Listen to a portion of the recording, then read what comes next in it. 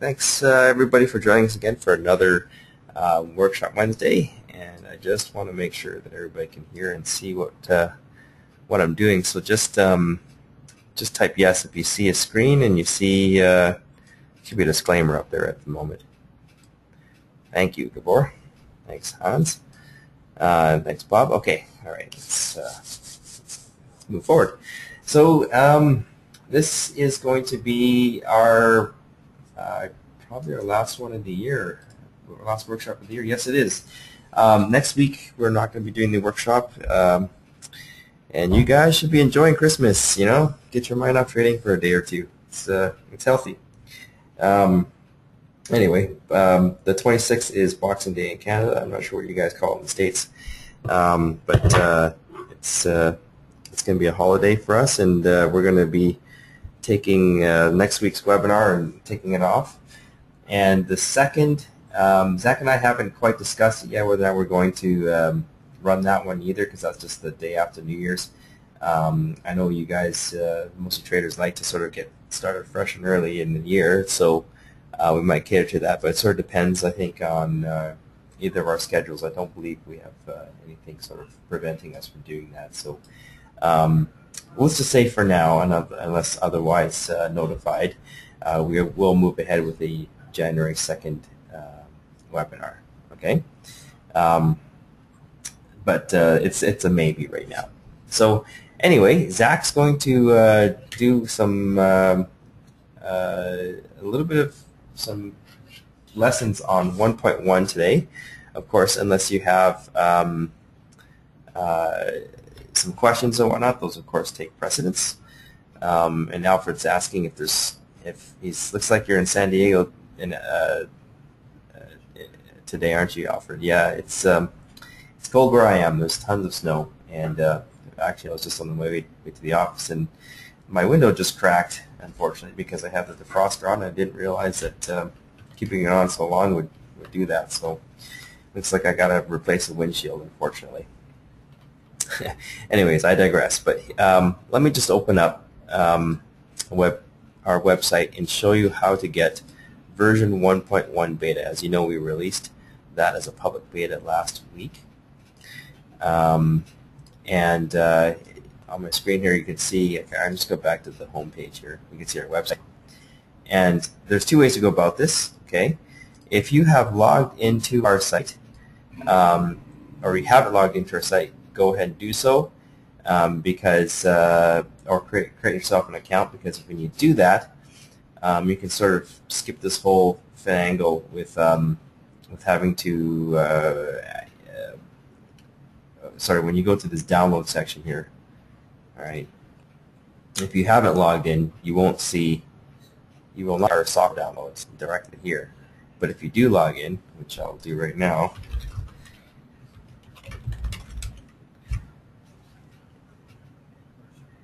you'll see that we now have a software releases section in our downloads link. So again, that's up here under downloads. Okay, you have to log into our website. Just go to software releases, and you can see, actually this is probably misnamed here. This should be beta version now. But this is the release version. This is the beta version that you need. And this file is still experimental, but what this is a setup file which will essentially get you, at least at this moment, it will download the alpha version and set it up on your computer without having to use the NinjaTrader kind of import script routine. So just beware when you use this setup file. So in other words, I guess what I'm saying is you can use items 2 or 3 to get the beta version. Okay, 2 or 3 to get the beta version. Just beware when you hit this setup here. We haven't got our what we call certification yet. So when you do that, you might get this little error saying, "Hey, this is an unrecognized publisher." Okay, I guess I don't at this time, but sometimes you'll get this. Depending on the security of your browser, you might get this thing saying, "You've got this unrecognized publisher. Do you want to execute? Are you sure?" In fact, actually, you might be able to download it. I think it's just when you try to execute. Here it is, yeah. So you get something like this. In Chrome here, you get this warning. And that's again because we haven't got our security certificate yet. But once we get that, this will go away. But you just kind of have to kind of know what you're doing and just hit keep. Okay, so don't be alarmed. It's still our binary. It's still our code. It's not a virus. You can actually keep it and it should be okay. But we have yet to certify that. So that's the only kind of, I guess I'll just say that's just for advanced users that know what you're doing. You're not scared by the little message there. All right. So otherwise, if you don't want to go for that, be bothered with that sort of business, you can just click the alpha version here, which actually should say beta. So I'll change that as soon as this webinar is over. Change this or click this, and then you just install it like you have before. The other way to get it, if you couldn't be bothered to log in, is you go to the home button here, and you go down to the very bottom under recent news. You'll notice that we have the public beta as a posting here, and if you go there, you can see that we've got a small description of what's included with the beta. There's the download link right here, so you can actually click that, and that's how you download 1.1. And then this is not by any means the documentation for 1.1. This is just a small sampling of what we've added in terms of features and functionality for 1.1. So you can scroll down there and get a better idea of what 1.1 is all about. Zach is going to be sort of showing that off today. Now that you know how to get 1.1 from our website, I'm going to pass the mic over to Zach here, and he's going to give it a shot here and show you 1.1. So, by the way, thanks, Brandy. Randy says the auto update works just fine for me. Hopefully that's the case for you guys too. Again, the only it's not like the updater should be broken or anything. That should work just fine. It's just the browser gets a little freaked out. Again, when you download and you try to run it, and that's just because we don't have our security certificate coded into the binary yet. So again, just don't be alarmed by this little message. It's just unfortunately the browser just can't verify it's from us yet, and as soon as we get our security certificate, that will change. All right. So let me pass the mic over to Zach here. Zach, you there? All right. Thanks, Jeremy. So let me get the projector switched over here. All right, you should see my screen in just a moment while it loads up. All right, yeah, just cut at the last minute. I decided that I guess I should start working with version 1.1 during these workshops. So I actually just installed an older version of 1.1, and so I'm going to do some very dangerous on the air here, and I'm going to go through the auto update with you guys, so that way you guys can see how it works and what to expect. First though, I wanted to show you something I just found last night on Big Mike's website. So I know some of you guys have RJ's bars, and a user on Big Mike's just posted a version, of these median type Renko bars up there on Big Mike's. So if you're interested in looking at these bars, they're basically now available for free. I have a feeling they don't work exactly the same as RJ's bars. I would like to find somebody that I can test this theory with because I'm not sure that, I have a feeling that RJ's bars might be modifying historical values. So for example, let me get rid of this white moving average. For example, I think RJ's bars, here's another example. I think it would get rid of this reversal bar, and it would just keep showing this uptrend. Because RJ's bars do look really smooth. And I think, like this reversal bar here, so you get a nice downtrend. Then you get a reversal bar and it keeps on going. I have a feeling that RJ's bars would remove this reversal bar and replace it with another downtrend bar. But that's just a suspicion. I don't know that as a fact. I just kind of would like to find that out. So, because that's pretty critical in being able to properly backtest, your system, knowing how a bar type behaves, especially these modified bar types that are out there. So, but anyways, so Big Mike's, this one's for free. It's called the, I think he called it the Ultimate Renko, and they shortened the name here on the chart to just Uni Renko.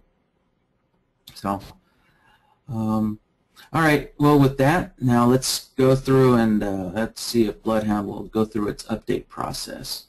So if I click on the chart and let's see, no, it didn't.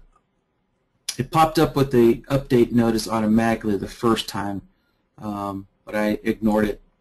So let's see. So let me do a manual update check. All right, so I can go to help, do a manual update check, and here we go. So it popped up with this message saying there's an available update, and I'll hit yes, and this pops up. I'm going to have to keep dragging these things over from my main window. So it's going to get so far. So it's going to download and unzip the package, and now you see it says I have to close NinjaTrader. So let me close up NinjaTrader and save my workspace. Okay, NinjaTrader is closed. Now you can see it finished, and then it's done. And now I just need to restart NinjaTrader. All right. So now I'm just waiting for NinjaTrader to restart. And while NinjaTrader is restarting, I'm going to show you what I have planned to show you guys today. First, let me see. Randy's got a comment or a question. Let me take a look at this. So, oh, Randy's saying so he's been using the Uni Renko for several weeks. So you haven't compared it to RJ's. Well, I'd just be curious, Randy. And Kevin has it, so good. I guess you guys have already seen it. I don't check Big Mike's as much as I used to. So, but I do like sharing these, what I consider neat little tools with you guys. So,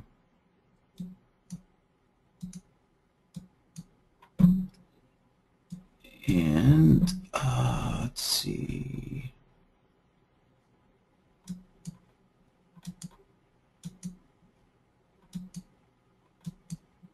All right, I'm just waiting for Ninja to load up here, but in the meantime, let me show you what I have planned. So, let's see. I don't remember who submitted this question.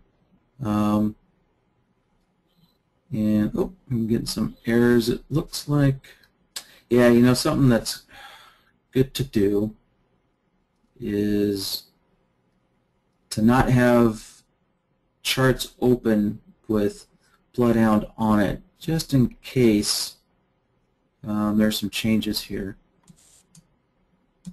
But let me just get through these. And yeah, fortunately I'm getting some error messages popping up here. And as soon as I get through these, I think everything will be okay.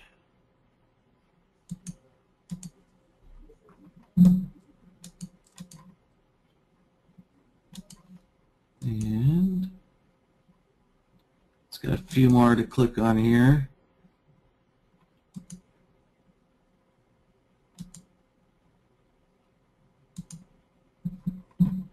I've got a lot of data, a lot of charts that load up when I load up NinjaTrader. So, because I try and collect GAMI data. So I have a whole workspace dedicated to collecting GAMI data. And it can take a while.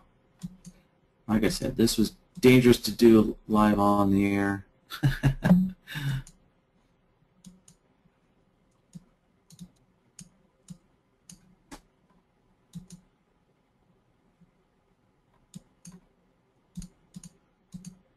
All right, there we go. Got through it. Let me pull up this YouTube video. Let's see. Yeah, okay, Randy, that was your question. I thought it was, but I wasn't sure, so I didn't mention anything. So Randy, a pretty active user, submitted the question and wanted to know how to implement this system here. And he gave a YouTube link, and it's from, let's see, from Steve Primo. His company's on here somewhere. There we go. ProTraderStrategies.com. So, it's kind of one of the big benefits to having BloodHound is its ability for you to be able to quickly take some of these ideas that coaches give you as kind of like the introduction, and to quickly build them into BloodHound, and then you can within literally once you get to know BloodHound in a matter of minutes, be able to implement the system that you're seeing and back test it to see how good of a signal is this, is this coach really giving you something worthwhile or not. And so this is the system we're going to build, and let me kind of jump forward here and give you the gist of what we're looking at. So let's jump forward a little bit further. Oh.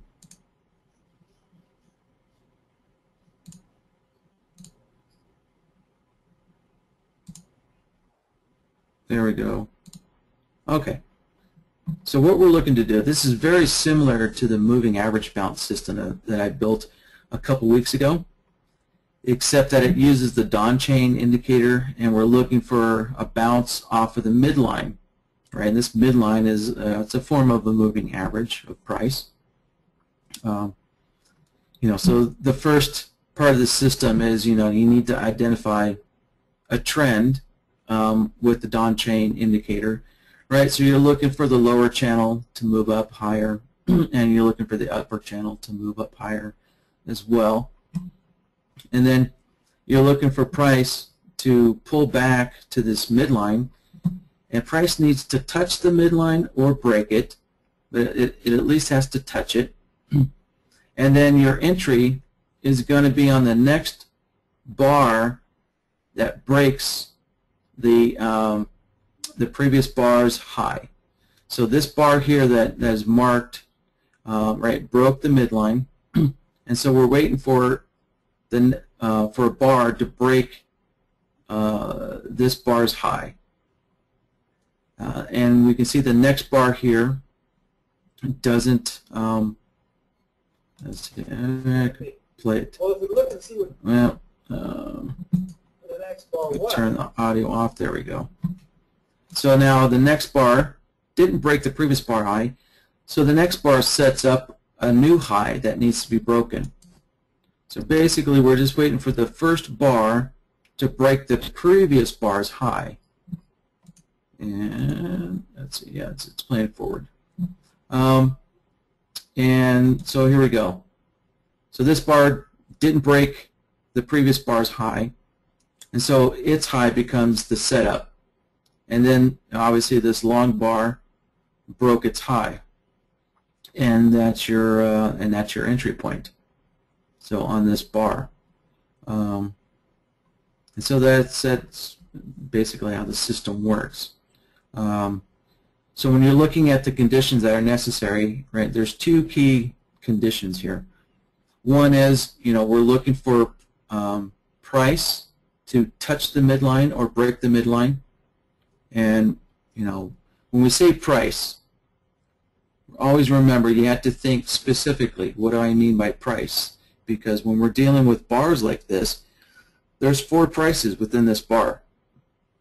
So you always have to ask yourself, which price am I talking about? So in this case, for a long, we're looking for the low to break the midline. And then the second condition is on the next bar, after the first condition's met, the following condition is the next bar, the high of that bar has to break the previous bar's high. All right. So those are the 2 main kind of the key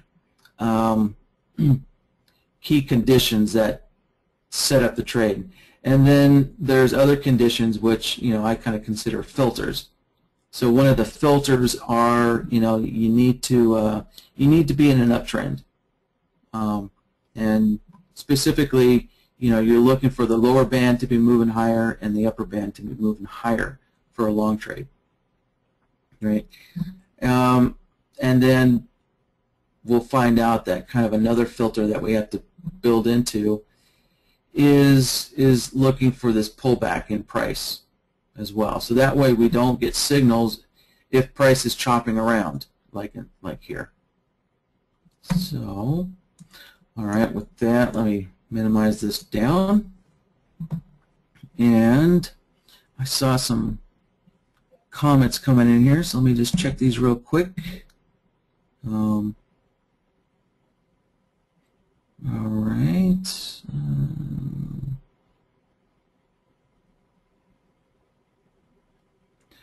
So Morton is asking, NinjaTrader 8's coming out in 2013, and last week's workshop, Morton, Jeremy had discussed some of the new features for NinjaTrader 8. So Jeremy got to watch the workshop, the webinar from Big Mike's, where Raymond discussed some of the new features in NinjaTrader 8. So, so Morton, we're still waiting for NinjaTrader to release, their early version of 8 to us developers. So they haven't done that yet. So, if you take into what happened with version 7, they kind of, it took them I think nearly an extra year to get NinjaTrader 7 out than what they kind of planned on. So, when we get our NinjaTrader 8 and we start, testing BloodHound Ninja 8, we'll let you guys know what kind of our status is. So, but we're still waiting for, the developer release, if they even do that. So we'll be working on it as soon as we can. So you're welcome, Morton. And let's see. So Alfred is saying, are you telling me that 1.1 will deliver a strategy recalculate or update at my present time? I'm not sure what you mean, Alfred, by deliver a strategy recalculate or update. So, BloodHound, the updater will update both BloodHound and Raven. And essentially, it'll update all the indicators that come with BloodHound and Raven as well, if there are updates. So it delivers. So the update package, delivers the whole package whenever there's an update. That's how NinjaTrader works. So, so when there's updates to BloodHound, you don't just patch it. You deliver a whole new package, which just replaces all the components. So,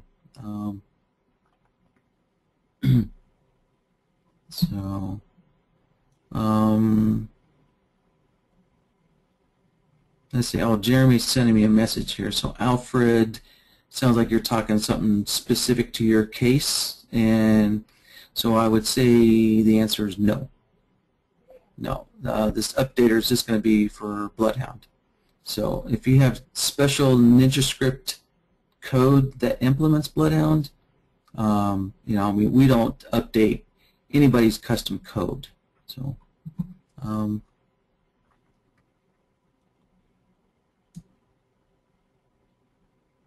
and let's see. Deb has, let's see, Deb says, so current price just needs to break prior bar's high. Correct. Yes, Deb. Let me bring that back up here. So the high of the next bar, so this bar had closed, and we're waiting for the next bar to build, and so the next bar's high has to break the previous bar's high. So.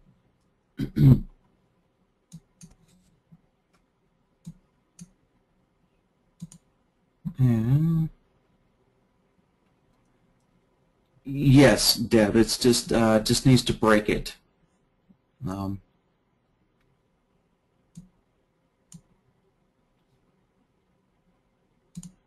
right, so with that, let's kind of get going here. So I'm gonna minimize this one. I actually have another chart here,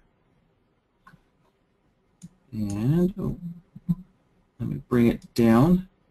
Here's a little trick. If your windows ever pop up out of your monitor's area and you can't grab them to move them, here's a little trick that I learned a long time ago. So what you do is you go to your taskbar and you right-click right on the preview window, and you'll get this move. So you click the move button, and then you hit one of the arrow keys on your keyboard. So I'm going to hit the down arrow, and it's kind of hard to see, but my mouse jumped all the way up to the top of the screen. You can see it's in a four-sided arrow type icon. So I'm going to hit the down arrow, and you see how it popped my window down? It popped it down enough, so now my mouse is on the title bar, and I can click it now, and I can drag it. So there's a little tip of the day. So the reason why that happens is because I actually shrink the resolution of this monitor when I do the workshops. Just kind of helps minimize the lag. So all right, so as you can see, I have the Donchian indicator up on my chart. And so the next step, let's see, I have BloodHound on here, but it looks like when I did the update, it removed it, so which is okay. I was just going to show you the signals, but we'll just start from scratch. So, I may need to restart NinjaTrader again. So let me take a look and add it on here.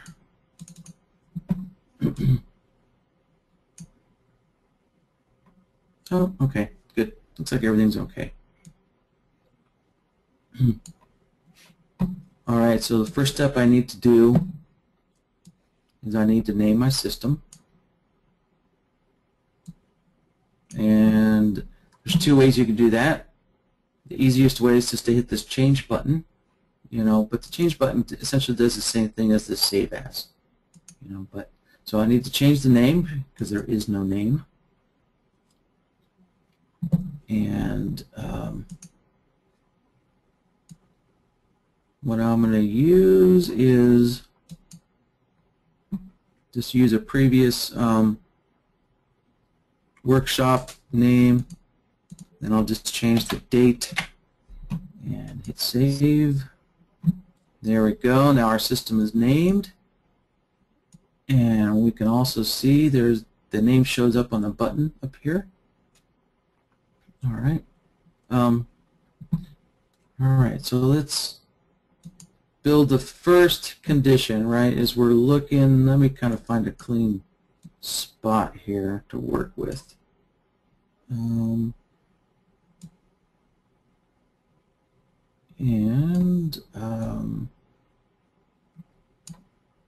right, here's a clean spot.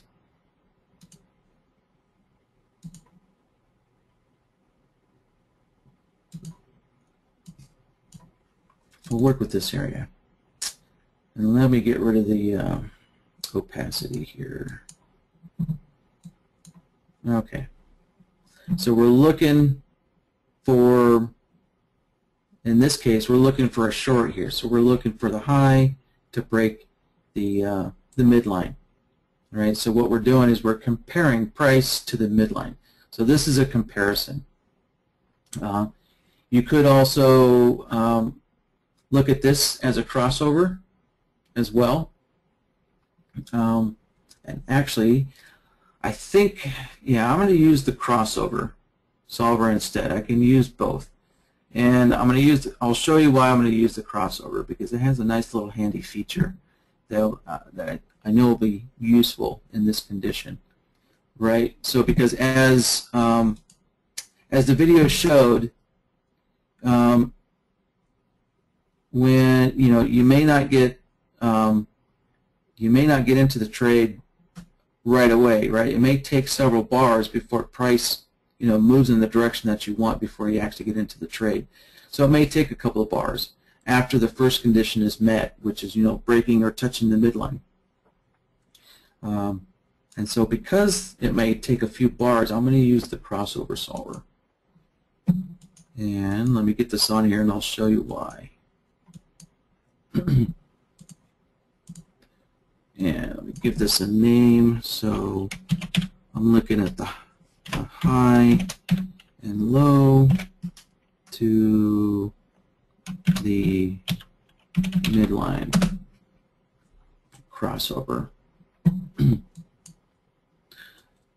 right, so indicator 1, or indicator A, the first indicator, is actually going to be price.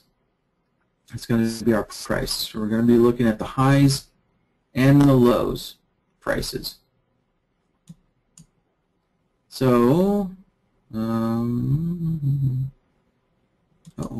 looks like I will need to restart my NinjaTrader. So let's take a look again. Yep. All right. Let me restart NinjaTrader here.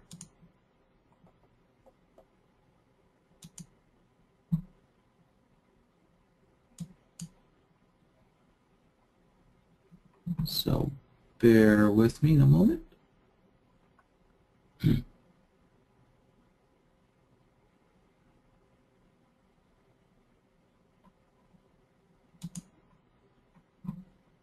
Okay, I'm getting Ninja going again. So let's see. I'm going to bring up the video again, and we'll play it.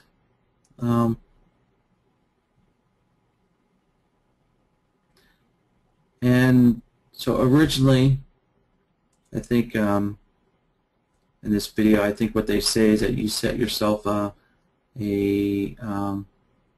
stop limit entry.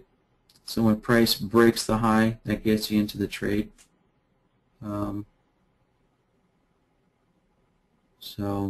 But in this case, we're just going to be looking for, the current bar's high breaking the previous bar.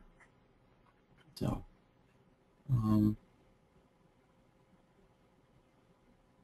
yeah, good. I see some comments or questions coming in here.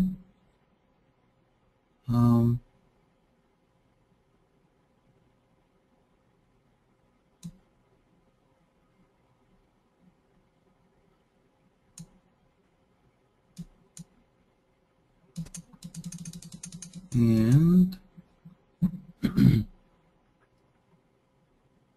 so Randy's saying, but doesn't crossover require the bar to close? which could be way too late. Yes, Randy, yeah. Well, I'm going to build this system, Randy, with bar close. I'm going to build the system, and BloodHound is going to be operating with calculate on bar close. So, so the bar, so with that, with calculate on bar set to true, calculate on bar close set to true, then the bar always has to close. So, and when I get it pulled up, I'll kind of show you some extra, I guess, lesser used features of the crossover as well. Because part of the condition is that, let me back this up here. Part of the condition is price just has to touch the midline. It doesn't actually have to push through or break the midline. It just has to touch. And so there's a setting in the crossover solver to allow for that as well. So you don't actually have to have a crossover condition. So what I'm going to be doing is I'm going to be looking for these low prices to, oh, there we go. I'm going to be looking for the low prices. Looking for these low prices. So if you took a line and connected all the lows, right, we're going to be looking for the low prices to cross the midline or touch the midline, and the same thing with the high prices. So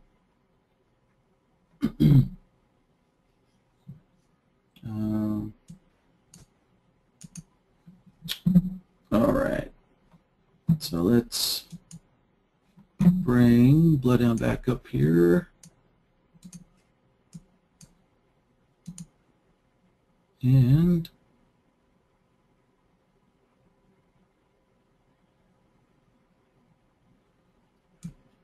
well, shoot. This is not good. It looks like I broke my BloodHound here. I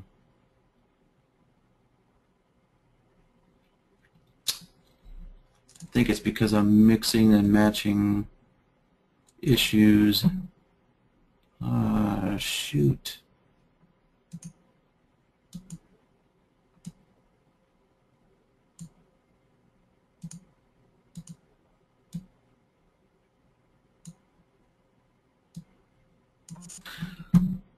All right, hold on a sec. I'm going to close this workspace. So I guess this is another good lesson. So how do you fix it if something goes wrong?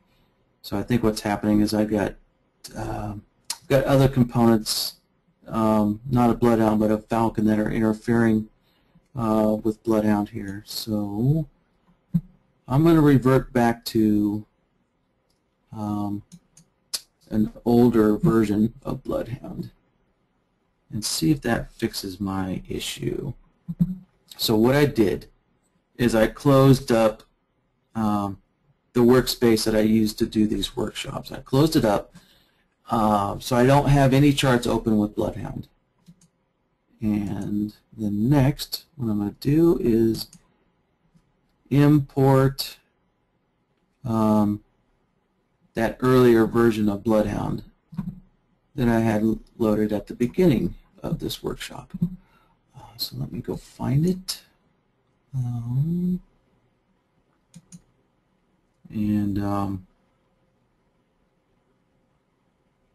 sorry you guys are looking at dead air. It looks kind of boring, but don't really want to show all this stuff here. So let's see, and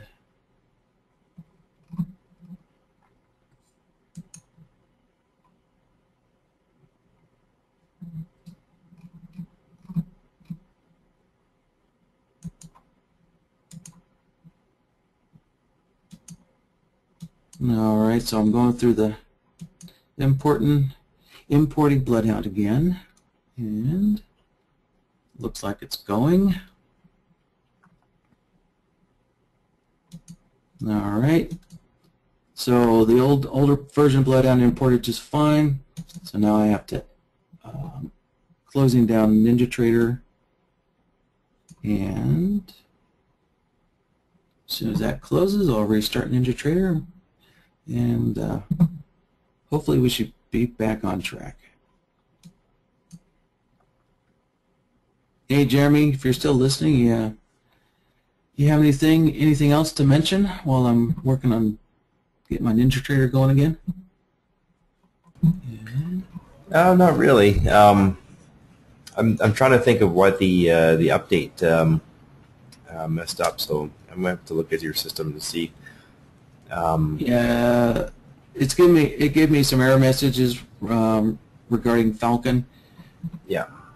And Falcon shouldn't actually. That would indicate you were running a debug version earlier. Was that right, or? Yes. Yeah. You know, that kind of popped in my mind. Yep. Right. Remember, everything I've got is a debug version. Right. The update would have installed the release version, which doesn't have any hooks into Falcon. So, I'm just gonna check something. I'll be back in a second. Yeah. So what I just installed was a debug version of an older debug version of 1.1.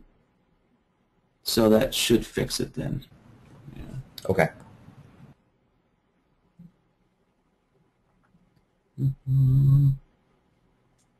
And I guess just to let you guys know, I'm working on updating one of our indicators so we can start doing Fibonacci's here pretty soon. So the Donchian's indicator, which we renamed SI Swings, has Fibonacci stuff kind of built into it, but we have to modify it so that it provides plot data, you know, that BloodHound can analyze, because right now it draws the Fibonacci chart object. Right, so we need plot data so we can actually analyze, you know, the 50% retracement price value. So I'm working on getting that going. So hopefully in a month's time we might be able to get that rolled out. So, and then we also should be working on the divergent stuff as well. All right. So NinjaTrader's up, and now I just need to open up my BloodHound workspace, and that should be up here shortly. And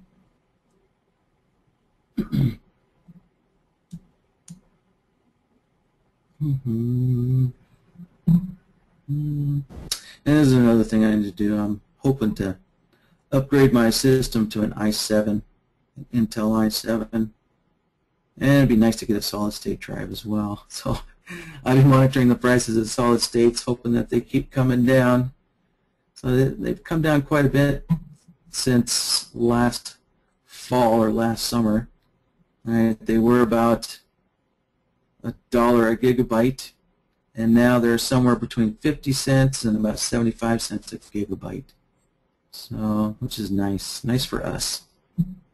So this i7 and a SSD, boy, all these charts and everything I've got running will just load up in a matter of seconds.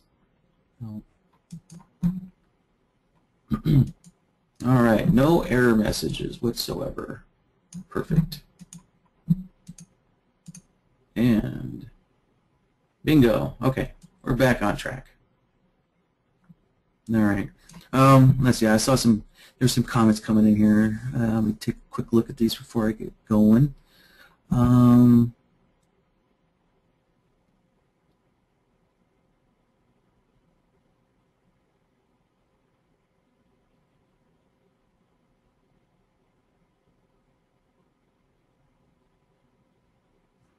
All right, so Deb's asking the question, for this strategy, how does one set a filter to determine direction? Yeah, so Deb, I'll cover that. That's a part of this system, right, is determining the direction. And I took a shortcut, and you know, as we work through this, I'll I'll explain that to you guys. And let's see. So Randy's saying strategy number 1, target is the opposite Donchian channel line. Correct. Yeah, so I wasn't really going to get into that part of the exit. I was just going to get into the entry, right? So that you get the entry when you break the previous high, and your exit is when the price hits the channel, the outer channel line, whether it be the upper or lower, depending on what direction you're going. So I wasn't really going to get into that, but if we got time, I will. All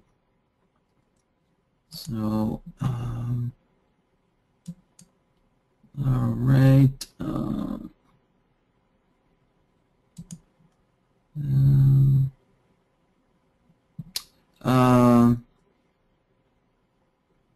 Let's see.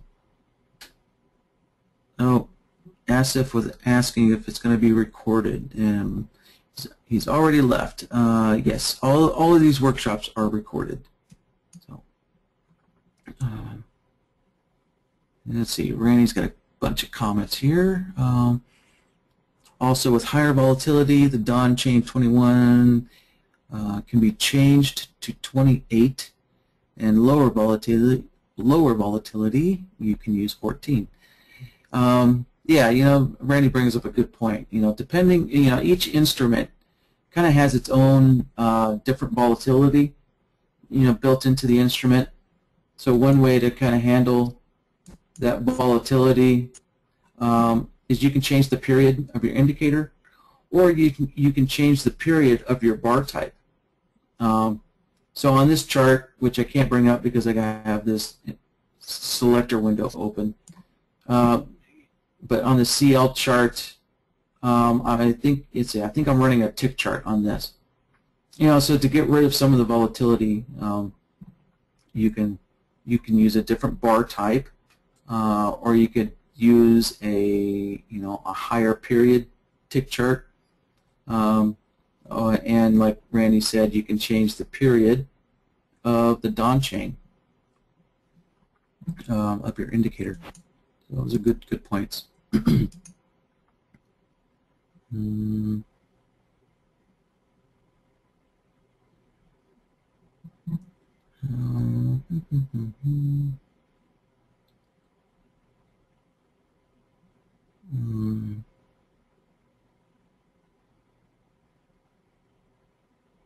So let's see, Bob's making the comment about my I-7 comment there.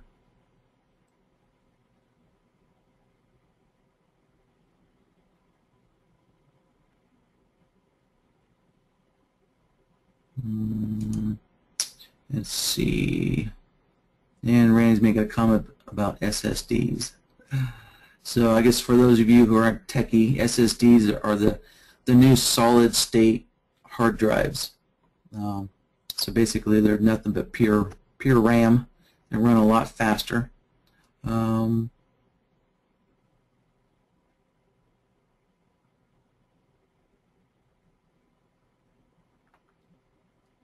All right, so Deb is asking, how do we know how do we determine, let's see, how do we determine when to long or short? How is direction determined?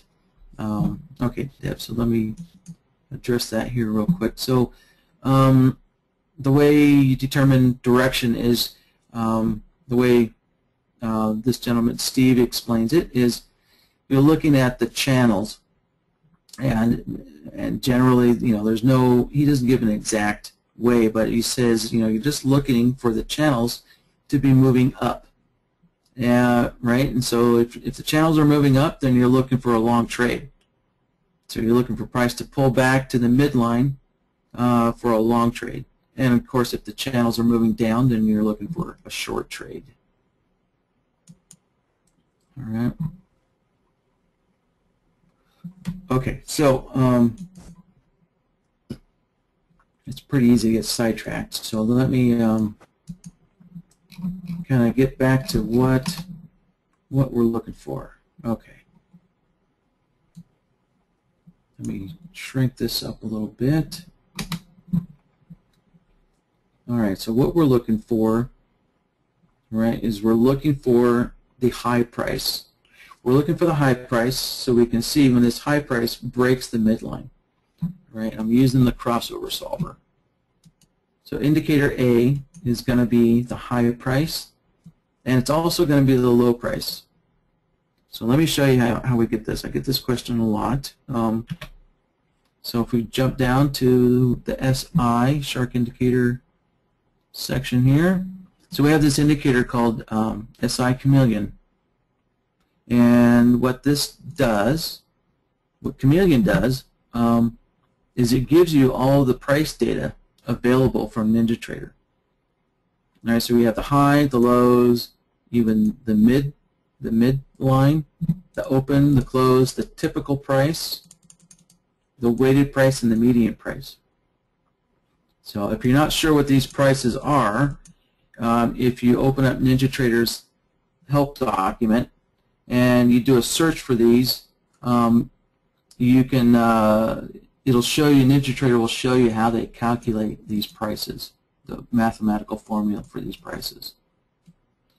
And one of the other features, kind of the reason why we called it Chameleon, is because this feature that we built in says use alternate instrument or time frame. And right now it's set to false.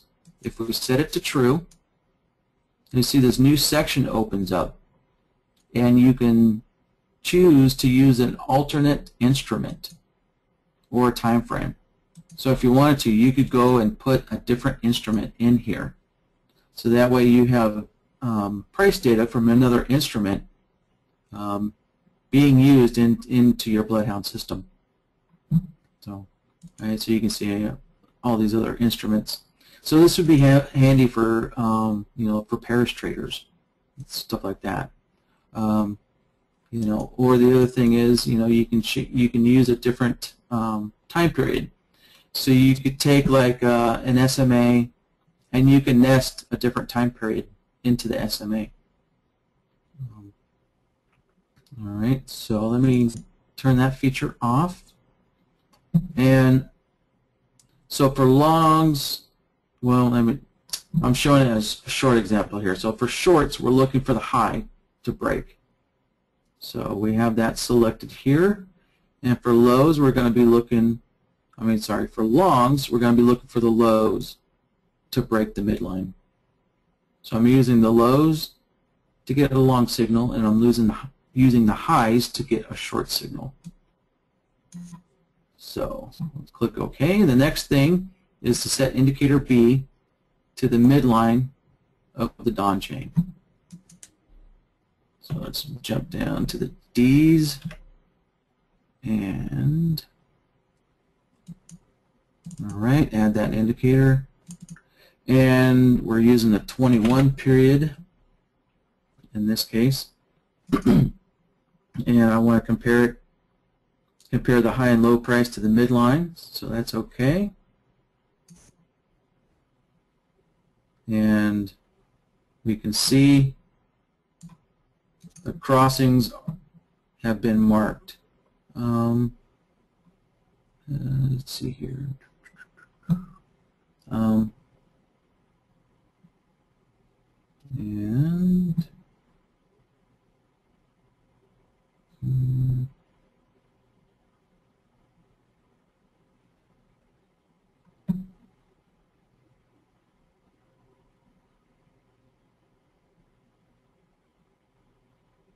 Just kind of look in here. So, so this long here. Let me kind of stretch this out.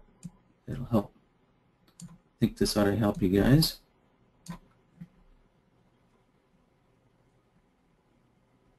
All right. So let me just get this straight in my head again. All right. So we're looking for these low prices to come up.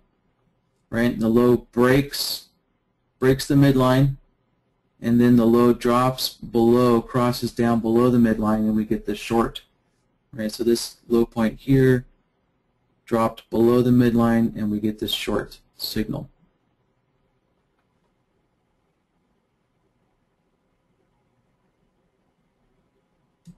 All right, so that's one way to do it. Let me kind of show a long example. So for the long, right, we have the low prices down here. So the low prices are below the midline, and then the low price here jumps up or crosses the midline. And as soon as this low price crosses the midline, we get a long signal. All right. So I think I spoke backwards here, right? I think I said low when I meant high for this short back here. So the highs cross the midline, and then they cross that back down below the midline, and we get a short there. Now, because we may not, so let me bring the video back up. So because it may take several bars before, price breaks the previous bar, we need to extend this crossing signal out, right? So it may not occur on this. We may not get a signal on this next bar. It's possible. So the reason why I chose the crossover is because I can use this look-back period.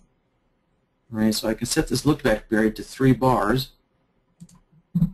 and so this main signal here, where we're looking for price to touch the midline or cross the midline, well, now that main condition, its output has been extended forward 3 bars to give price enough time to kind of do its thing, to give us a signal.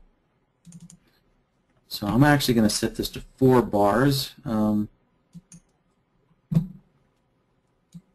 And here is another feature that we need to use as well.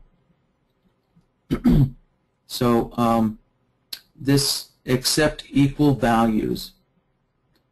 So what this does is, let's see, you know what, I'm going to switch over to the ES because the ES moves in bigger tick sizes. And so it'll show this example a little better of what I'm wanting to show you. So I'm wanting to show you an example of when price, or when the high or the low just touches the midline. All right, and let me kind of change the tick size here. Oops, as well. A 256 tick is a pretty fast-moving chart.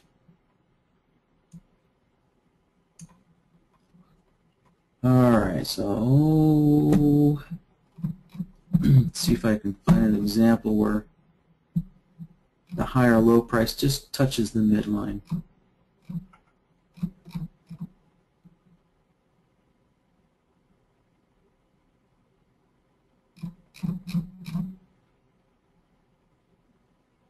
Okay, here's an example.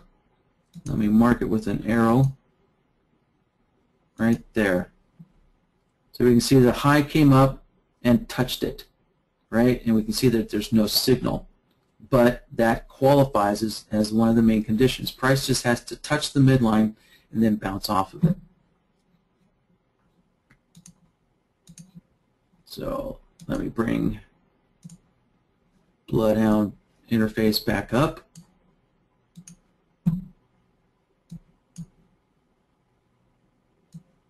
Okay, we open this up.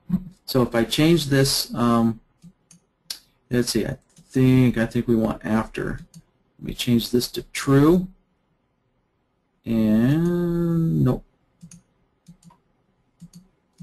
Let me use the before. There we go. Yeah. So when I set before to true, what that's saying is that price, essentially, our low just has to touch the midline. So it just has to equal it. It doesn't actually have to cross it.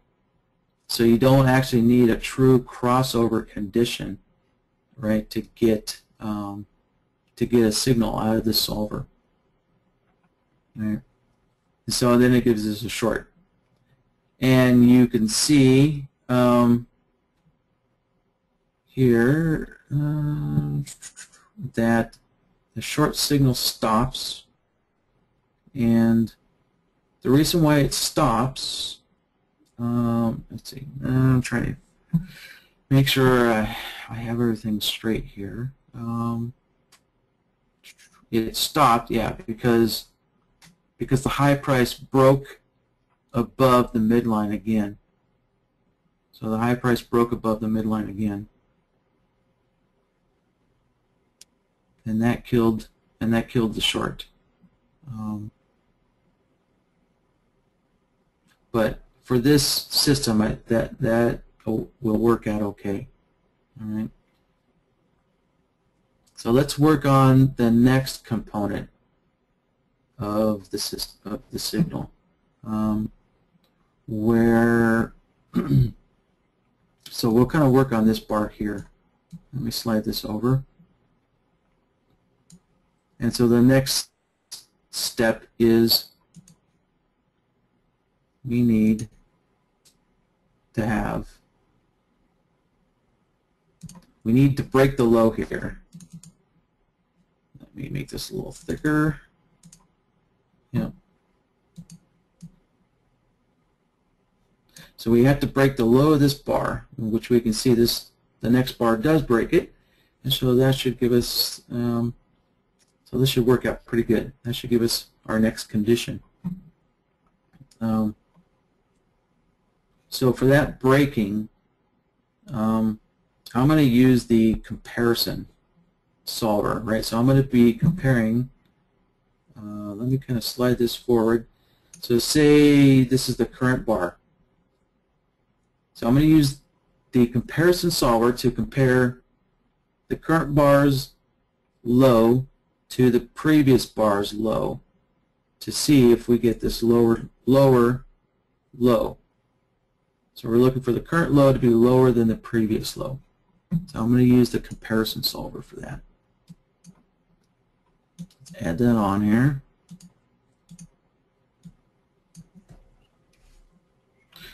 So we're going to be looking at the high and low and comparing it to the previous high and low.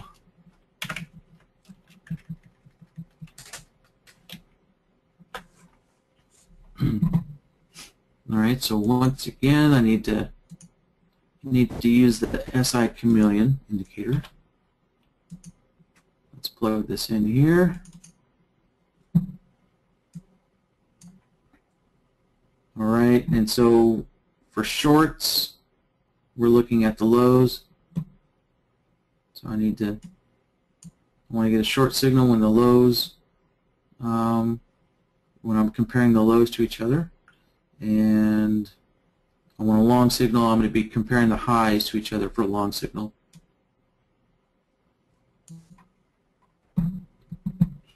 And I need to switch over indicator B over to SI chameleon as well.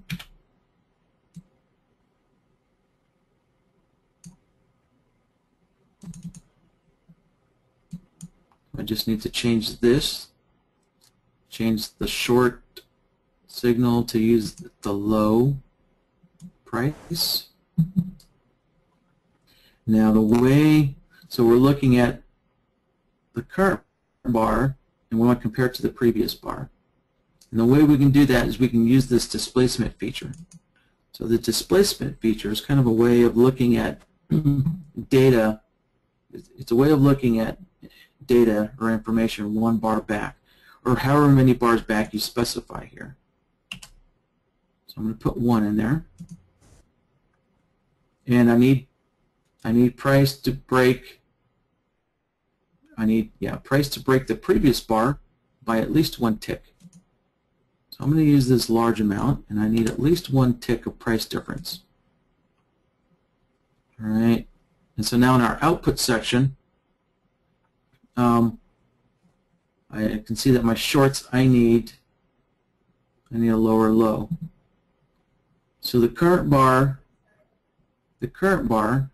that price data is loaded into indicator A. So indicator A is giving me the price data of the current bar. This indicator B section is giving me the price of the previous bar.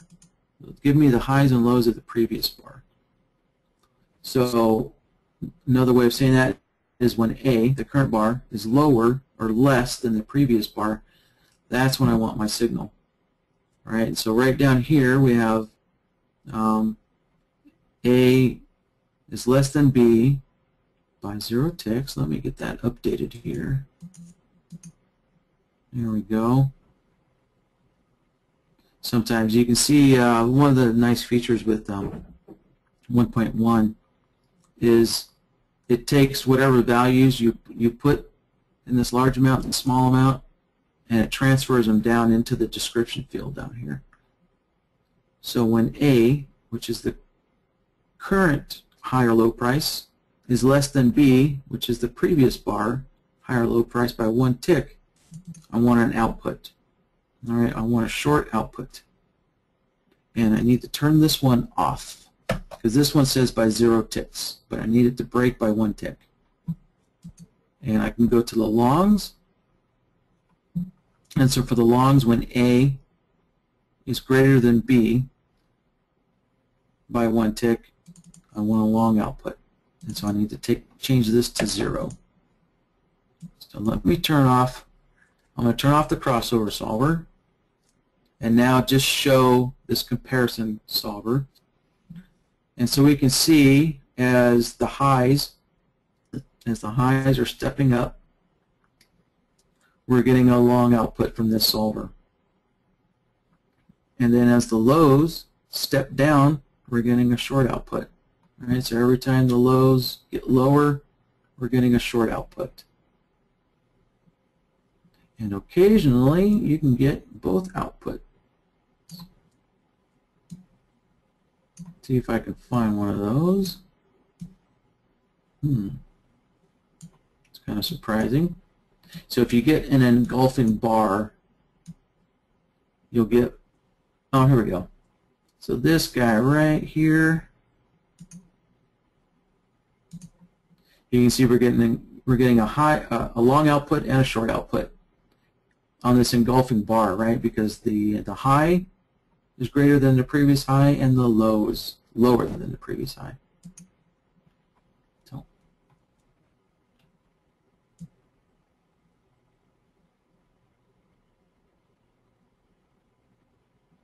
all right, so let's turn both of these on, and there we go. There's our signal so far on the correct bar, so it's looking good so far.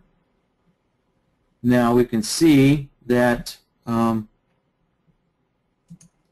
this area right here, all right, let me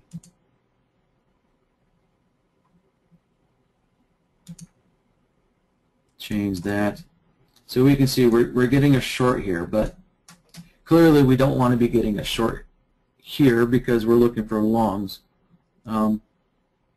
So let's work on building our next condition,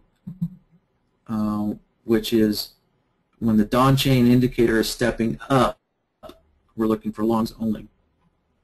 And so here's where I took a shortcut. I simplified things.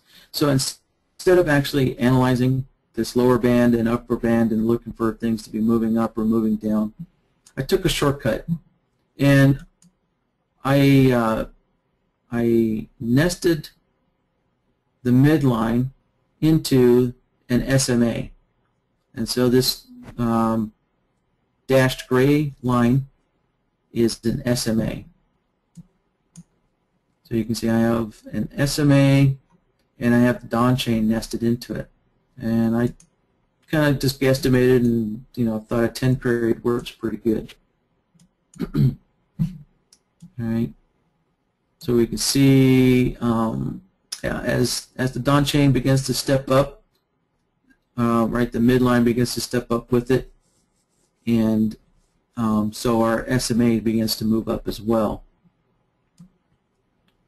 And then as this Donchian begins to flatten out, the SMA rolls over and it starts rolling down. You know, that video doesn't give a lot of details as what you kind of do here. You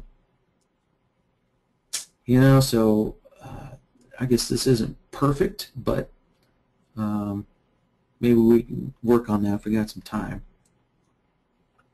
Actually, I can see I'm kind of running out of time, so let me try and get through this, move through this a little quicker. All right, so I'm using the 10 SMA of the midline to determine the trend direction. So I'm going to turn those guys off, and we're going to be looking at the slope. All right, so we're looking at the slope of this 10 SMA. So, all right, so it's the SMA 10 of the midline.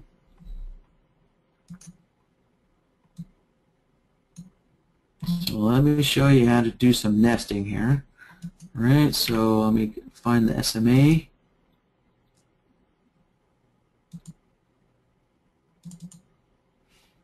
All right, and I want the 10 period.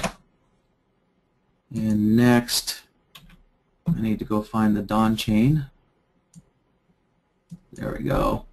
And just remember, you don't want to double click on it. And then click the nested input. And I need to set the period correctly, 21. And I want to feed the midline plot into the SMA. All right, so we're good to go. And all right, so this slope solver is the only one on.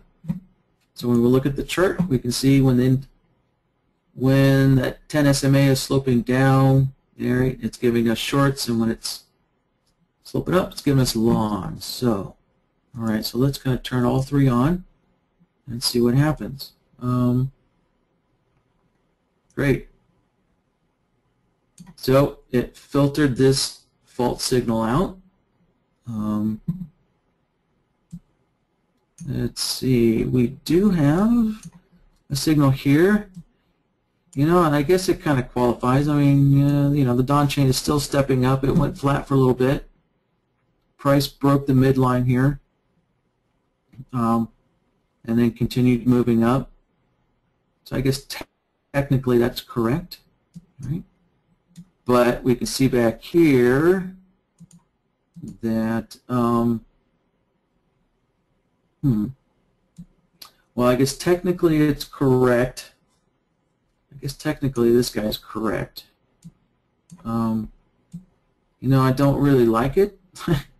I don't like it because of this price action, right? Even though the upper band was stepping down, and by the time we got the signal, well, the band stepped down 1 bar afterwards, but the midline's been stepping down. But you know what? I don't really like how price was in this upper area, the upper half of the Donchian.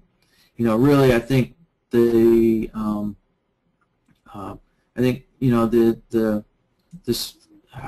for lack of a better term, the spirit of this system is we're really looking for pullbacks.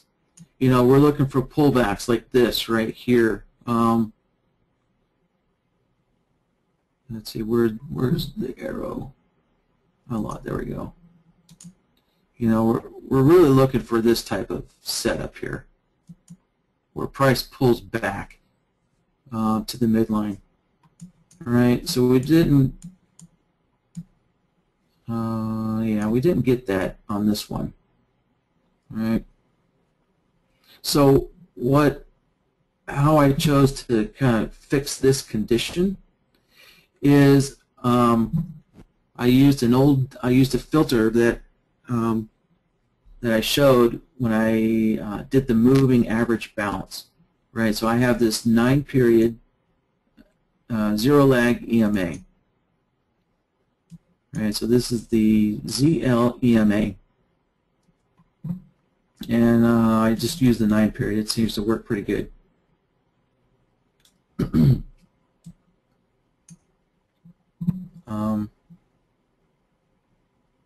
And so what we're looking for is when you have this zero lag EMA, you can see what it does is as price is moving towards the midline, right, you get the slope of the zero line, zero lag EMA, you get the slope in the opposite direction. So you're looking for the zero lag EMA to be sloping towards the midline as kind of a filter type setup before price bounces off of it. So let's, it would also kind of eliminate this, kind of fishy looking entry, even though it was a good one, but it's going to filter it out, unfortunately. So let's take a look. So let's build the solver that's looking at this zero lag EMA. So once again, that's a slope solver. And so it's going to be the slope of the zero lag EMA, and it's going to be in the 9 period. Let's switch this indicator over.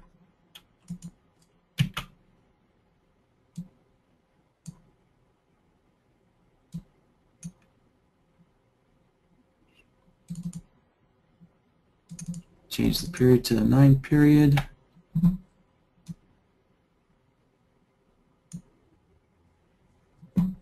Alright, and now this is only looking at the current bar, right? So we're looking at displacement of 0.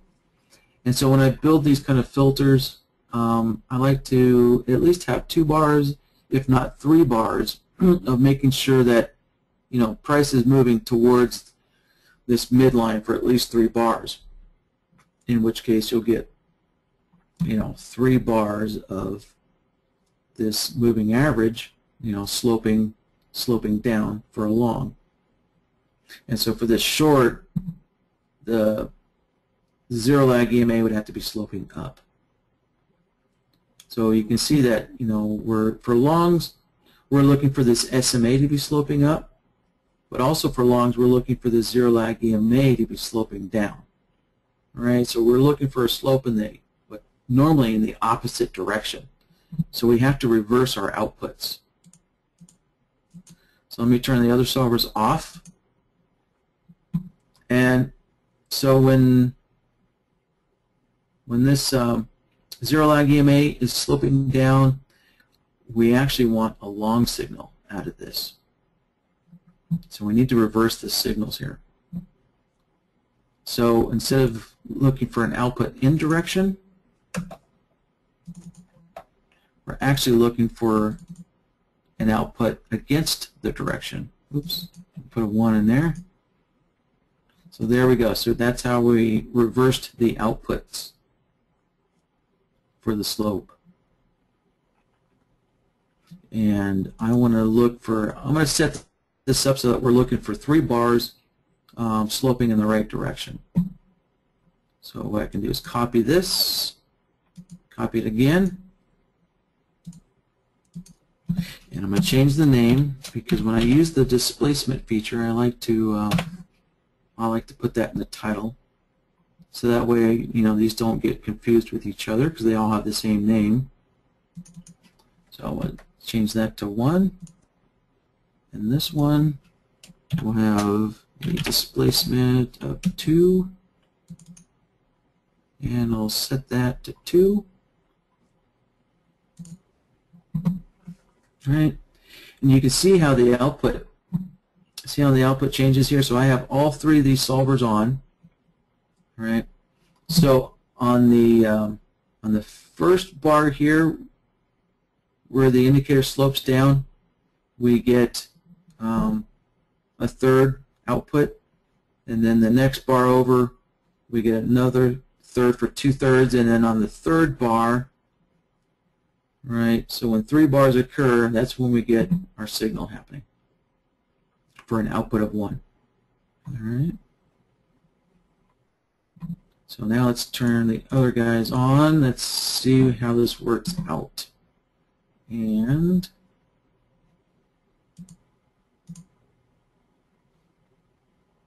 we can see it doesn't quite work. It doesn't work in this mode. So what we're going to start doing is we're going to have to use a logic template. All right, just to give a quick explanation. So when you're working only in the solver tab, right? So when there's no logic tab defined and you're only working in the solver tab, all of these BloodHound works and combines all of these solvers together using the ratio node. Right, but we actually need all of these conditions to happen. They all have to be in agreement. So if they all have to be in agreement, if they all have to happen at the same time, then we want to use the AND logic node. So let me give this logic template a name. Open this up a little bit and drop the solvers down here.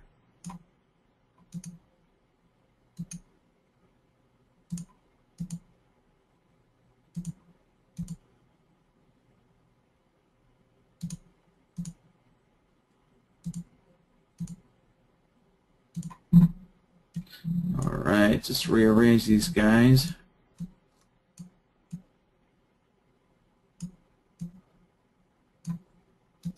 Grab an AND node and just start plugging them all in. So they all have to occur. They all have to be in agreement. So I'm just going to plug them all in. And there we go. So we're just left with this one, nice clean signal, even though it didn't work, but technically, price was moving up towards the midline, kind of like how you want it. It filtered this out, and it filtered out this guy. So let's scroll back. Now I kind of noticed that this setup doesn't seem to work too well with the ES. Maybe there's a better bar type that it works with. It could be, the tick size is a little too large to work with this setup. And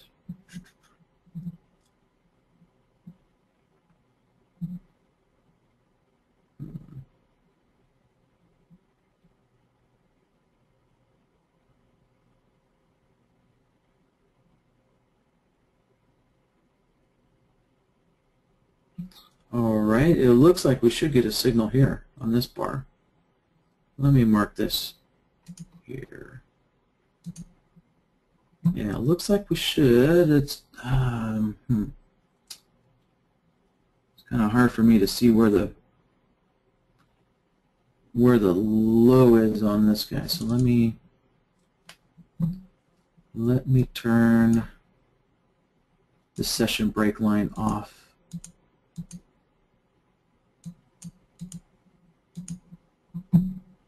There, okay. All right, so let's take a look and figure out why we didn't get a signal here. And I think I know why. I think it's because if you look at the let's see here, let me kind of shrink this up so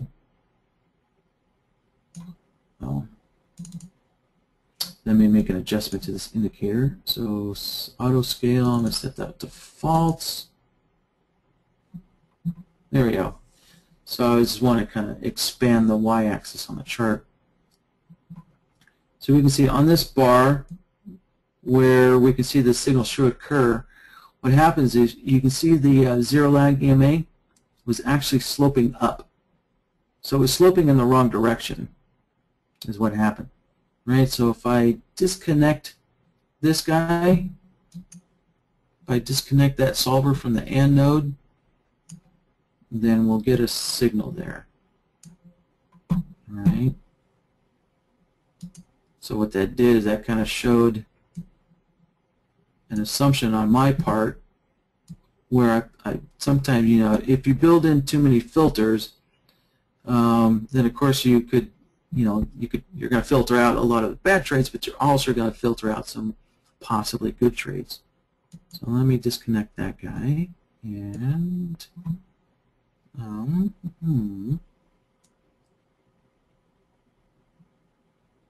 and it's still, let's take a look here.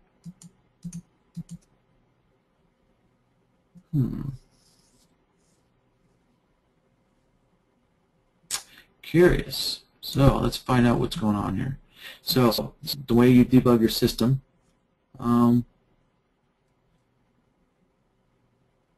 is we plug this in one at a time.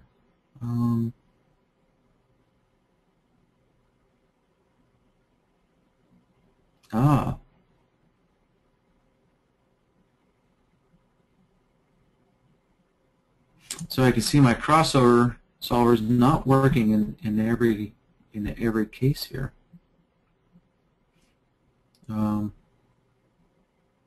Yeah, because the low did not cross above the midline. So, okay.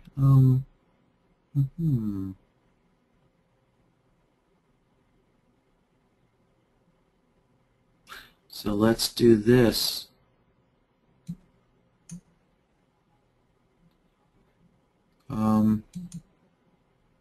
So right now we have the output.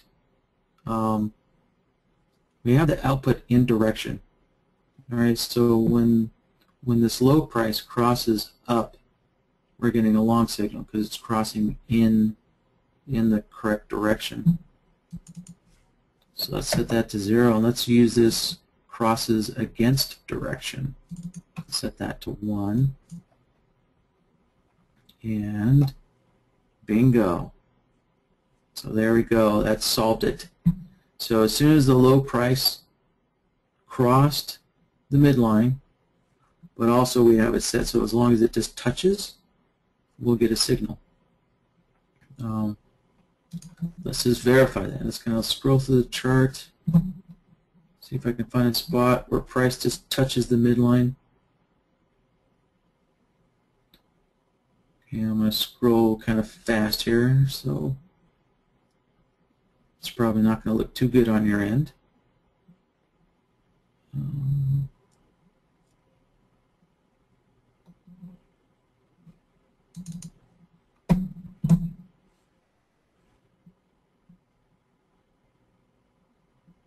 Okay, so I think it looks like price is touching the midline there, and I'm not getting a signal. So let's work on this area right here. Let me mark it here.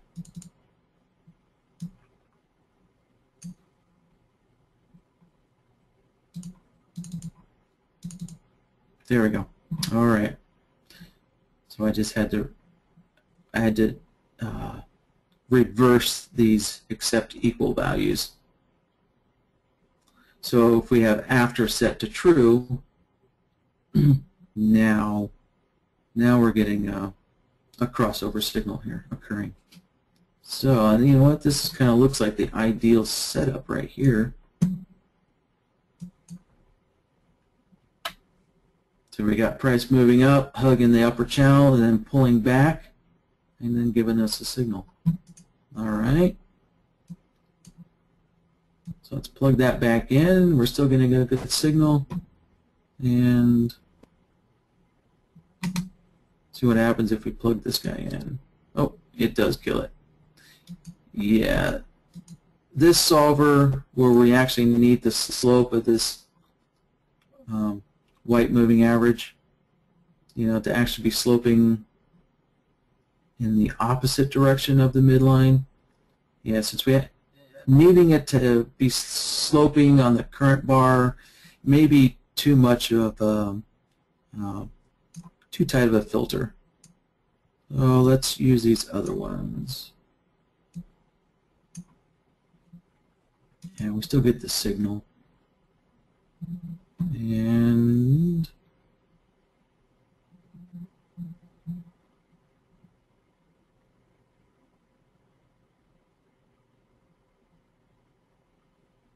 all right, here's another situation that we have to work on. We can see right here on this short signal. We definitely don't want this short signal. And one thing I can see that what's happening is, price is on the wrong side. The whole bar is just on the wrong side of the midline. Right? We know that in order to get a good a good signal, the closing price is going to be on the correct side of the midline. So let's build a filter for that. All right, so what we want to do is compare the closing price to the midline to make sure the closing price is on the right side. All right, so the closing price is going to be above the midline for shorts. For longs. I'm sorry. Closing price will be above the midline for longs, and it should be below the midline for shorts. So let's go back to the solver tab and add this comparison on there.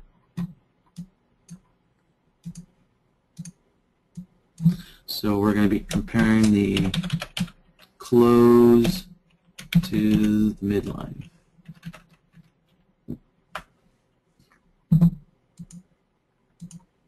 And in this case, instead of using SI Chameleon, I'm just going to use our little built-in shortcut here and just look at the closing price. And now, so for indicator B, I need to use the Donchian midline. So let's plug that in there. Let's change the period, and it's already set to the midline. All right. Now, since I have a logic template in use, unfortunately, I can't use the convenience of turning all these off. So as you can see, I'm still getting a signal, even though all the solvers are turned off. So this feature doesn't work anymore, because what happens is this result node is what gives us the output on the chart. So what I can do, so when I'm building a system, I always work in the logic tab only for as long as I can. And then when I think I have all my solvers set up correctly, giving me the correct outputs that I want, then that's when I start. That's when I start using the logic tab. So now, if I need to test a new solver, I just have to plug it directly into the result node, make sure it's working. So, yep, as we can see, the closing price gets above the midline, and it's giving us a long output. So, good. Let's take this,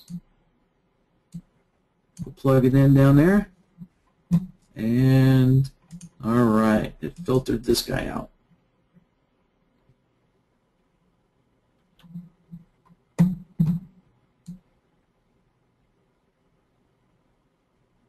So let's take a look at some of these.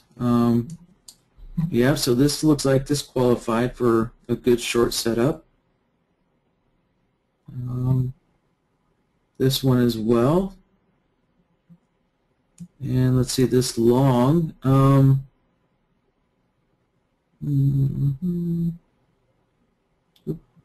Looks like I'm missing some data here. But in any case, we can see price is moving up, and then it kind of slowly drifted back down to the midline and then popped up. So that looks like a valid long entry. Price action looks a little questionable, but let me jump back to current. All right.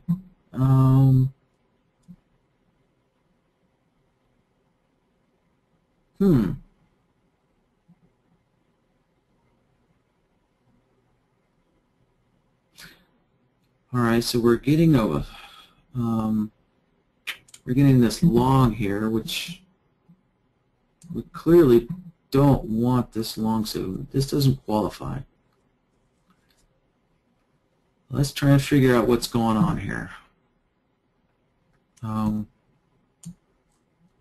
You know, my first question is, when I'm looking at the slope of these of the white moving average, it looks kind of flat to me. So what I'm going to do is I'm going to take a look at these guys one at a time. And first, let me mark this on the chart here. Okay, so we got the bar marked, and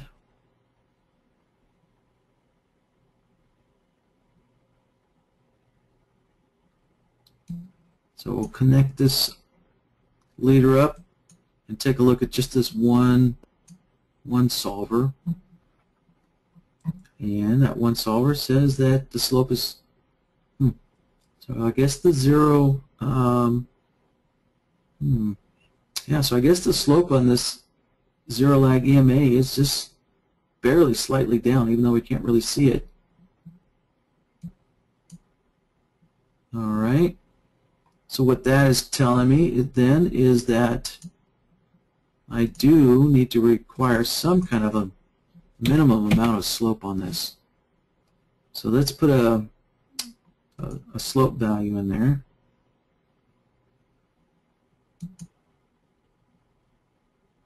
All right, good. So that should kill the signal. And I'm going to do the same thing there. All right.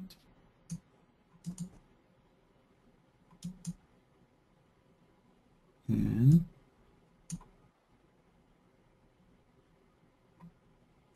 now let's see. All right, good. So that got rid of this long signal. So what I had to do is just, you know, put in at least a minimal amount of required slope, you know, as one of my filters. Okay, so let's scroll through here. And yeah, this doesn't really qualify for a long setup, you know, because the Donchian is not really moving up. If anything, it looks like it's starting to step down. So that didn't qualify for a long. And unfortunately, well,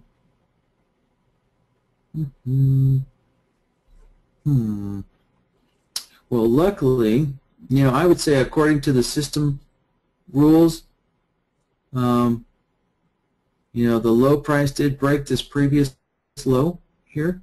So technically, you would have gotten into the trade, but then got stopped out. But because we added this filter that requires the closing price to be below the midline, right, that filtered out this signal. So that ended up being an extra, kind of a bonus there, a nice extra.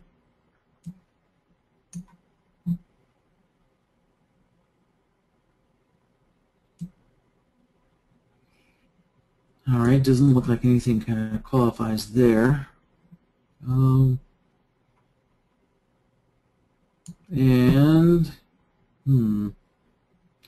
Luckily price didn't come down and touch the midline. Otherwise, we would have gotten a long signal there.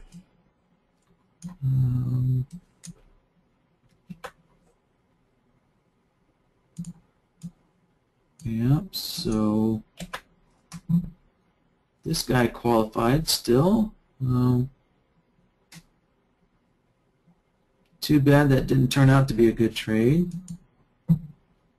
But the signal looks correct. Price moved up to the midline. And then we got to close below the bar's low. All right. Let me switch over to a different instrument. Maybe the system works better on currencies or something like that. So we'll switch over to the 6E.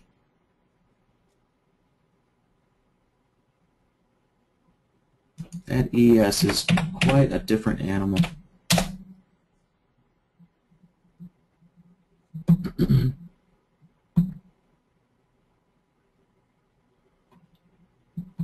You know, to me, this looks like a valid short according to the rules, even though it didn't quite work out. But that does look like a valid short.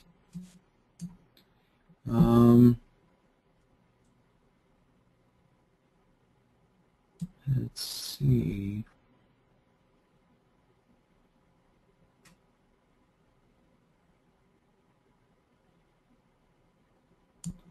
I'm thinking this guy looks like a valid short entry.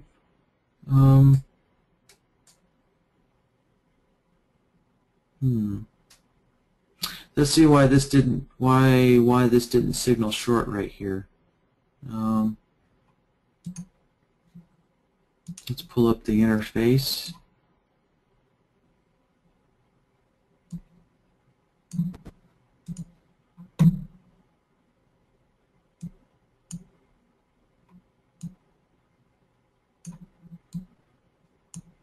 Alright, and what I can do is just start plugging the solvers in.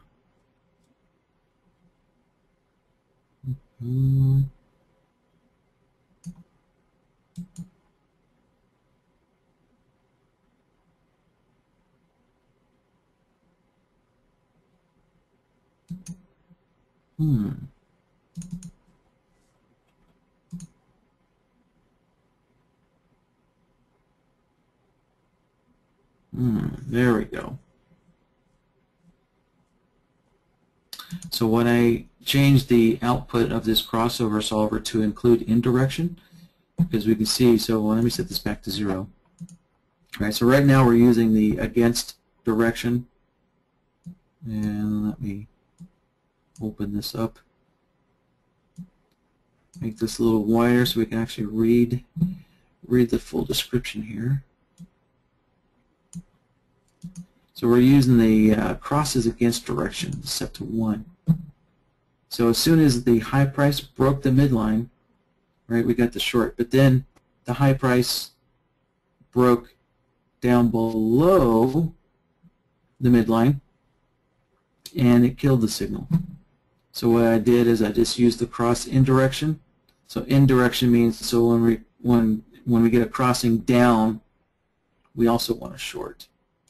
And so when I turn that on, then we got our signal from the crossover. And so that fixed it. So let's take a look. All right.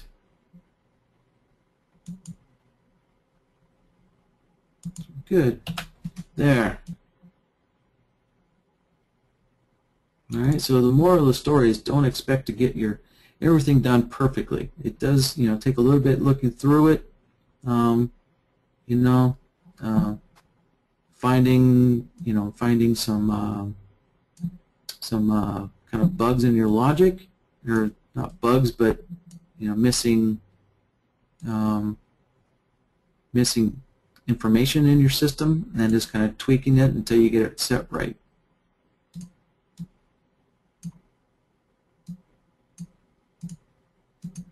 I'll just delete that guy. Just clean this up a little bit. All right. This long signal to me looks, well, it probably doesn't quite qualify because the lower band of the Donchian really isn't stepping up, even though the midline was stepping up and the upper band did. Yeah, it's kind of questionable. Turned out okay. So this short looked good. Technically still qualified. All right. Scroll back here and look for some more signals here.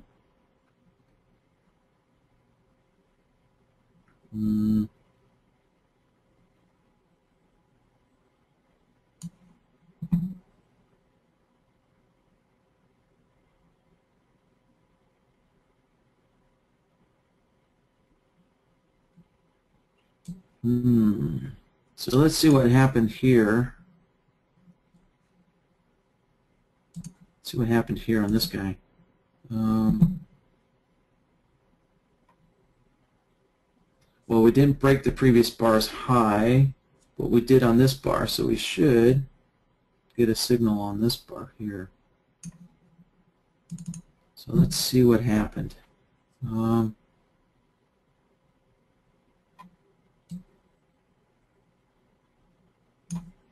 Let's take a look at this. All right.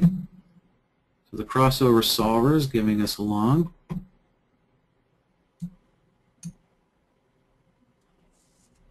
And this solver, which is looking for the high to break the previous high, give us a long. And we know the slope. We can look at the indicator. The slope of the 10 SMA is correct. So let's see if this... so that's what happened. So the zero lag EMA didn't work out. Didn't work out in this case.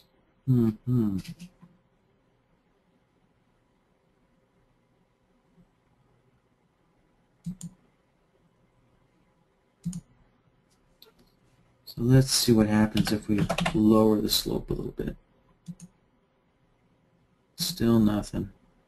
So if we go to 0 ticks, yeah. So if the slope is really low,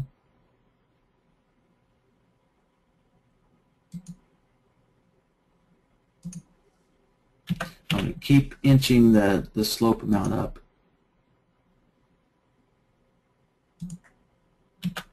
until I find it works. Until I find that cutoff point.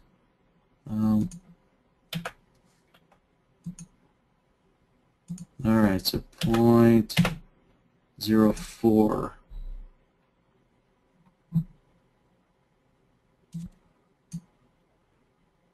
Yeah, there we go. Okay.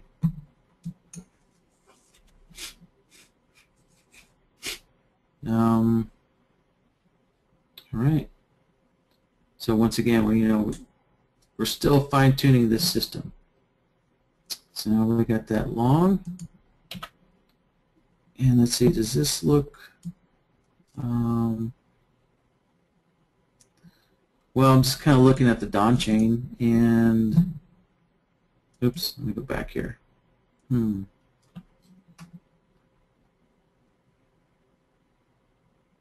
Yeah, the Donchian looks kind of flat, and our 10 SMA looks a little flat as well. So maybe we need to, put some kind of minimum slope on this 10 SMA as well. So that way we're not taking trades when price is just chopping around here. Sometimes it works out. Like this short worked out okay. This long didn't work out. And this short, yeah, I wouldn't really say this short worked out. You could have got a couple of ticks, but but I think the way this system is described by Steve Primo, I don't think we should be taking trades in here. So, and I can see, I'm looking at the gray, looking at the gray SMA line. I can see here it looks really flat for this short. It looks like we'd still get a long signal just because of that.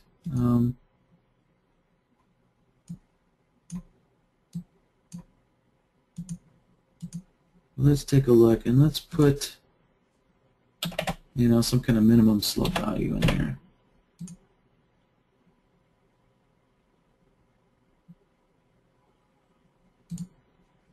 And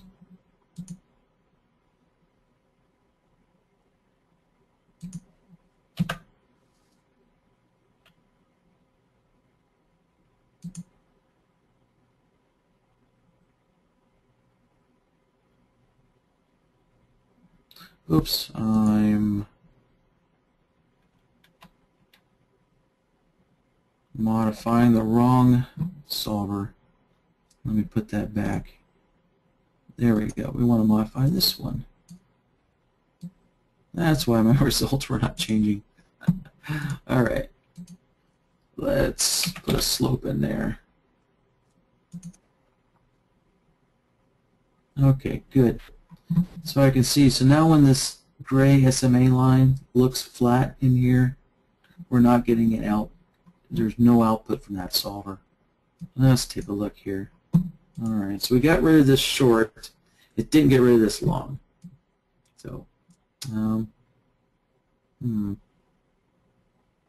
know, we could get into some more advanced logic and analyze these channel lines. You know, so well, and you know, maybe if we do that, actually this short might have qualified because the upper band is moved down and this lower band moved down. You know, so I guess technically you could say this short did qualify. And this long, though, I wouldn't really say this long qualified, you know, in the spirit of the signal, because the lower band definitely hasn't been moving up. You know, we just have this short 2 bars of this upper band moving back up. You know, so maybe if, you know, if we did some advanced logic, we could analyze the upper and lower band to try and filter out this long.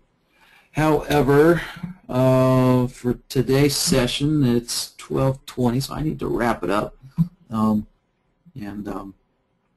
So maybe after Christmas we can come back and revisit this and get into some advanced logic. So yeah, let me try and get through some of these comments I saw coming in. I'm sorry I didn't get to them. I was just trying to wrap this up before it got too late. So, all right, so Alfred had to leave us. He said Merry Christmas. Merry Christmas to you, Alfred, and everybody else. And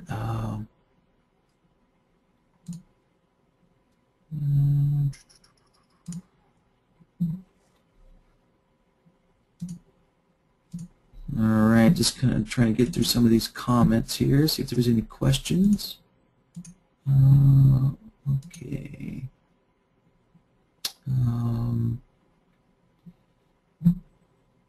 Yeah, so Bob's is making some comments about the solid-state drives. They're definitely faster, a lot faster.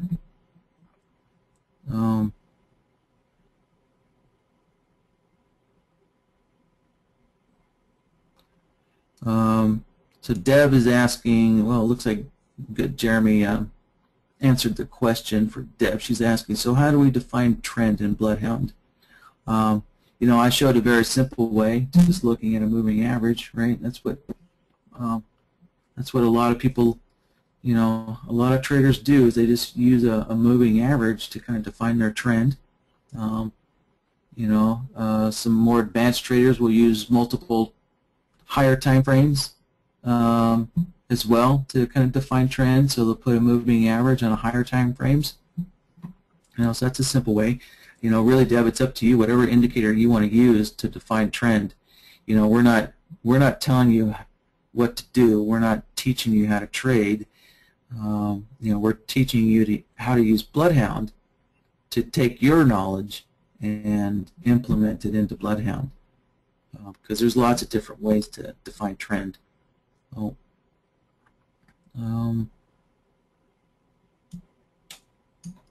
Let's see. All right. So Randy's just making the comment that the auto updater worked fine for him, and you know, it's always worked fine for me. But in this class, what happened was I automatically downloaded the non-debug version, and so it looked like it clashed with so the debug version of Falcon that I have.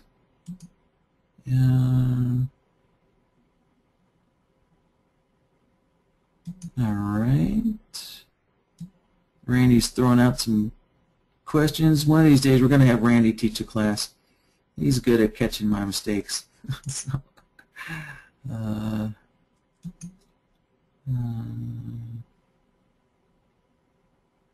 All right.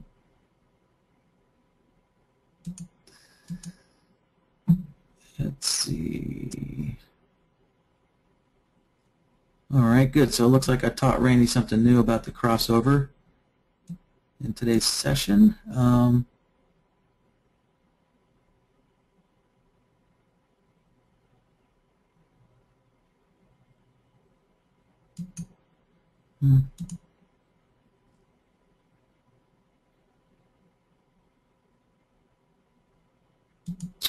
Oh, Kevin wanted me to cover how I nested the 10 SMA, but he's left already. Sorry about that, Kevin. There's some earlier workshops. I know there's some, I think, in this description where I use SI Chameleon in some of the previous workshops. You know, so if you need to look to see how to use nesting, there's definitely some examples in earlier workshops. But I guess that would be a good short one to add to our tutorial section. All right.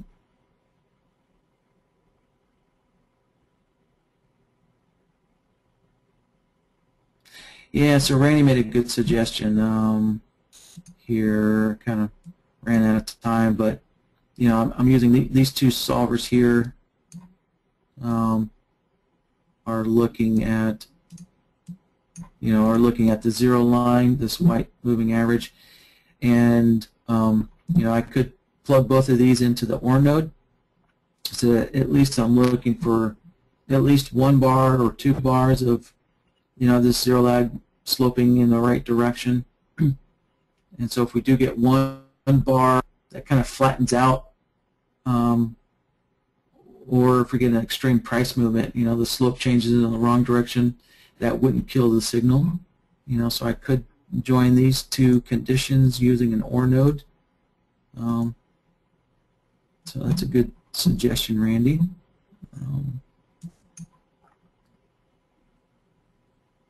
All right.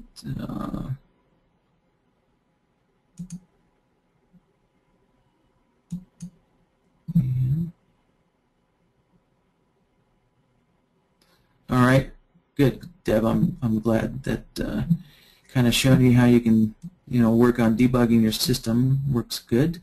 You know, if you look at some of the other workshops, you'll see, you know, there's other ways of doing it. Like you can use this color plot as well. If I turn this color plot on white, right, you see the white line now on the bottom, so you can see exactly what that solver is doing. So that's another method. And let's see.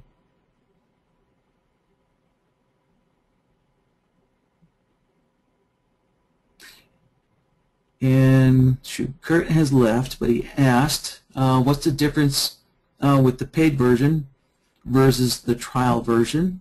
So maybe there's some other questions, other people interested. So the paid version, well, I'm going to start with the trial version. Allows you to back test up to 60 days of intraday data. Right, so I'm using intraday data. Oops, put that back. And so you can back test up to 60 days of intraday data. If you're testing on daily charts, then I think you can back test up to, let's see, what is it, up to 1 year, I think. I don't remember exactly, but and also you have to, let's see, also let me bring up the control center. And also the trial version only works in global simulation mode. Right, so those are the two restrictions, is the amount of data you can backtest on, and you have to be in global simulation mode as well. That's the only difference between the paid version and the trial version. All right. And so, all right, so Deb, I did skip this. Normally I cover this in the beginning of the class. So Deb is wanting to know where she can find the recording. And let me close this up.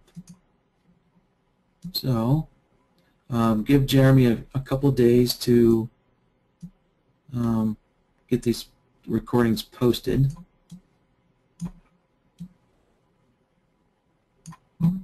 So if you go to BloodHound, then go down to Learn BloodHound, and then you can see the training workshops are down here near the bottom. Click on that, and here's the most recent 8 that show here in this quick list. And if you click on recorded webinars, then you can look through all of the archives. So they're sorted by date here, by month. If you just kind of like want a quicker look, then you can jump on our YouTube channel. So if you just start one of these videos, click on the YouTube icon there, and it'll open up. Okay, good. That didn't start. And it'll open up our YouTube channel. So all of our recordings are hosted by YouTube. And you can just go through and scan through all the workshops there. So, all right.